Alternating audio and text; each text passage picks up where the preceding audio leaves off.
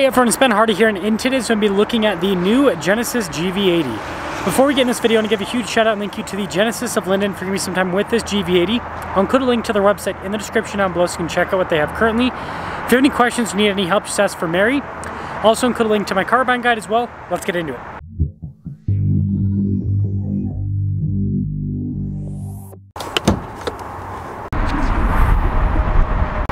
Under the hood, we have a twin-turbo 3.5-liter V6 that goes through an 8-speed automatic transmission.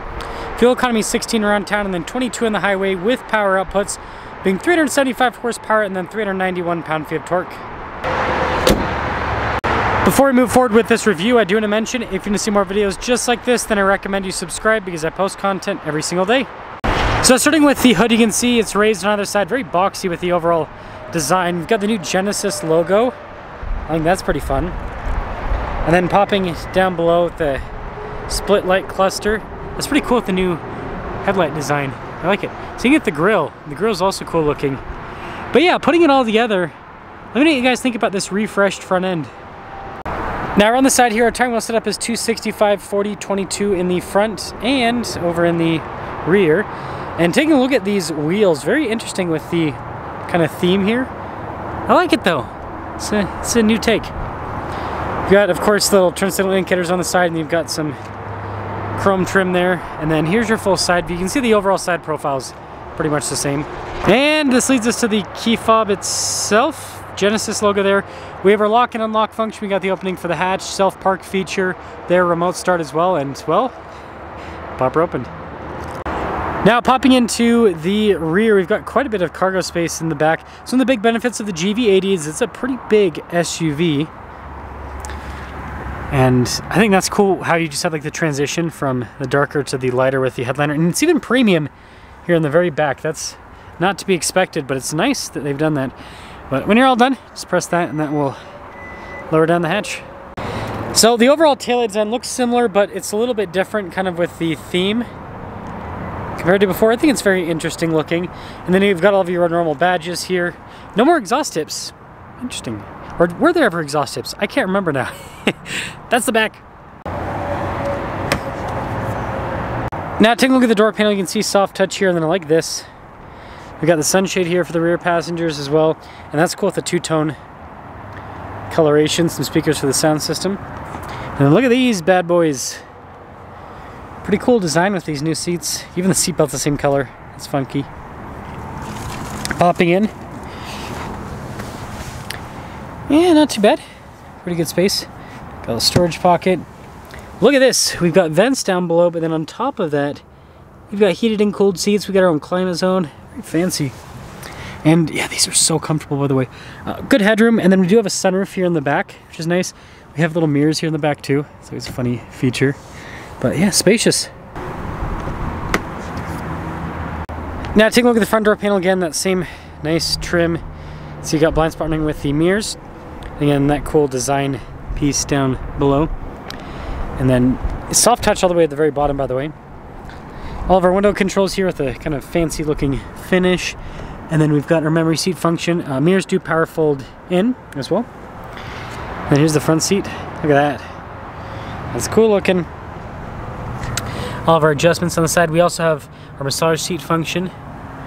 And this is cool with the soft touch that goes all the way across the dash.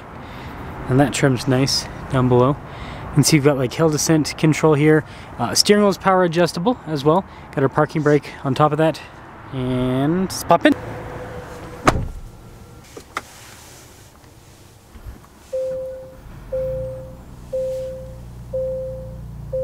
Now let me tell you, this new steering wheel, pretty dang fancy. Two-tone there, so black on the outside, it's brown on the interior. Got a nice stitching around the airbag cover with the new Genesis logo. Pedal shifters there on the back. And then, yeah, the finish on the controls here on the front is pretty nice looking. Got adaptive cruise control, lane centering, you know, all the normal modern stuff. And we've got a regular stocks in the back with the fancy finish. Now, this is interesting, this new gauge cluster setup. You can see a bunch of different bits of information there in the center. And, of course, the drive mode select. So this looks like it's the same cluster from the GV60 electric car. 360 camera system. And yeah, that's cool. the exterior shot. So yeah, really good resolution on all of that. And then as for the rest of the infotainment system, quick response time. And this is easy to use. Yeah, this is straight out of the GV60. I can also control it with the dial, by the way. But yeah, that makes sense why it's all connected in one unit. Now we actually do have some physical controls with this, so yeah, kind of a cool finish on them. Got our climate controls down below. Heated and ventilated seats, dual zone climate, you know, all the normal stuff. It has perfume as well, that's funny. And then that's cool with the finisher. It's kind of like our charging area inside. And then we got some cup holders here. We've got a drive mode select behind that. Lots of glare, I will say that. Center locker with this. And then this new dial shifter, it's got pretty cool actuation on it. And then that's just for the infotainment system, right next to the dial shifter, of course. Center console. Yeah, pretty nice with the storage. Nice trim on the top of this. And then with the glove box. Yeah, pretty normal. It's got soft touch on the outside, which is nice. They've done a really good job with this interior overall. We, of course, have a camera rear view mirror.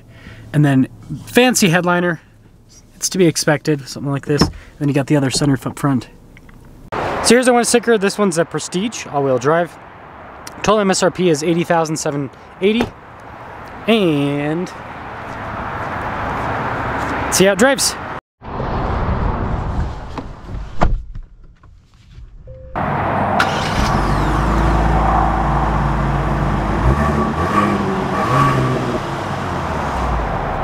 Well, let's talk about visibility before we set off. So over the hood, it's a heads-up display, both mirrors, and throughout the rest of the rear. I like this new dial shifter a lot, actually. It's a random point, but not doing a circular shifter, kind of having some edges on it, and the crystal and all that. I don't know, it's cool. Oh, it didn't go into drive. That's the one thing that I don't like about dial shifters. I thought I was in drive, but I wasn't. I was like, I'm rolling forward, but when I'm pressing the accelerator, it's just revving up the engine because it was in neutral. Yeah, that's the one downside. It's you just don't know what. I mean, you can look on the dash, obviously, but you can't like visibly see. Well, I mean, there's the. I'll give it a little bit of grace. There's the little icons there, but still, it's not like a shifter where there's like a physical position to let you know, right? So, seats are comfortable. I think that's a big plus right off the bat. And suspension seems decent so far. We'll drive a little bit more before we make any final opinions, obviously. Yeah, damping seems nice.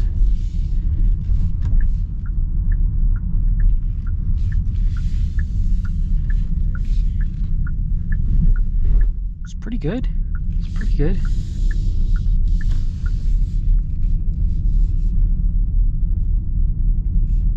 I mean, right next to the interstate, the sound insulation is really solid. I mean, you can see the cars moving up there.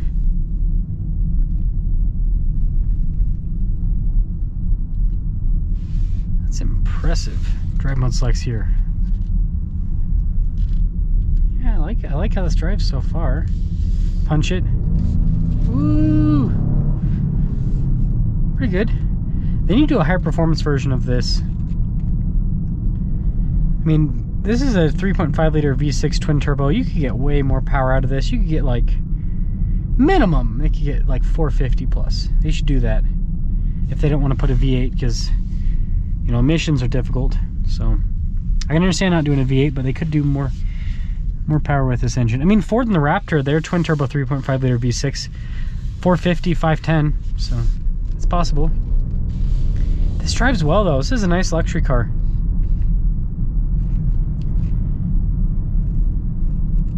Now we're going against the wind. Yeah, the overall insulation with this is quite impressive. It's quite impressive. So, GV80, the new GV80. Some solid updates. Not so sure. I mean, seems like this is going for like more of a minimalist theme, even though it's a huge screen. I understand why automakers are doing this. I think this just comes down to cost. Because if you just have one unit, you put in all the cars the same unit, that's a lot less expensive to design, to implement, all of that. So I understand why they're doing it, but I don't know if I'm a huge fan of it from a design perspective. It's not as beautiful as having separate gauge and infotainment system and all of that. Just my personal take there. Steering's so interesting. But yeah, overall, it drives great. Great luxury car, especially considering the price point. I wish Genesis would give us a GV90, not electric, but you know, gas car. That'd be cool, so we could have like a luxury yacht SUV. I think it could do pretty well. So with that being said, let me know what you guys think about the GV80, the new GV80 with the refresh.